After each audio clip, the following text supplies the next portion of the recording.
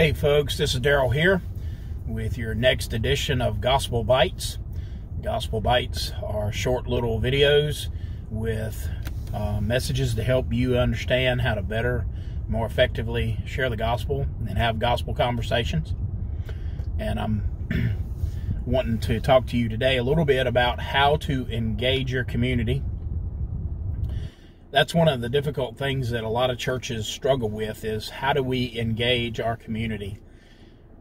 We live in a time where we can't just expect people to show up at our front doors of our churches. We have to go out and reach those people.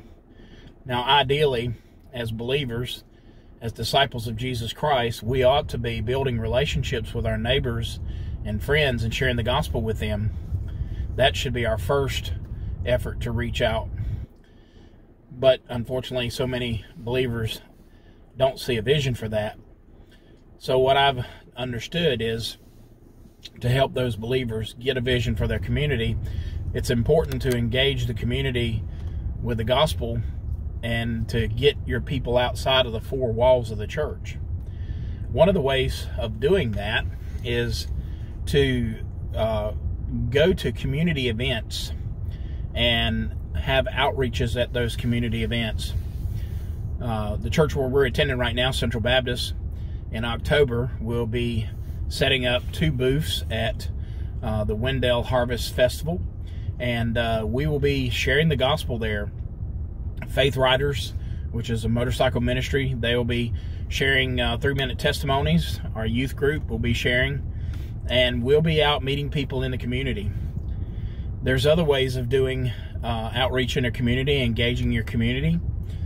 One of the things that I've done effectively in the past is had outreaches during the different seasonal parades, particularly the Christmas parade. It's always a good time to reach out into the community.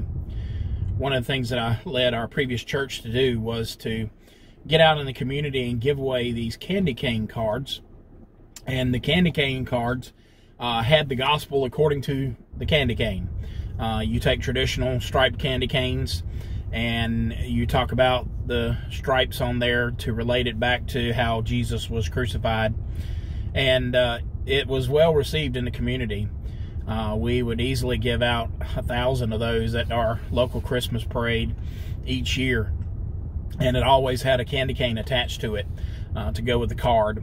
So think about some of the different outreach events that you can do in the community. Not necessarily something that you as a church put on, but going to these community events, whether it be a food truck rally or whether it be Christmas parade, and get outside of the 4 walls and engage the community.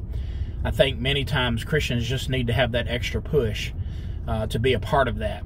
And so plan for some of these events as they're coming up and raise the level of awareness of what your church is doing in the community. Thanks for listening today, and I hope you have a great day.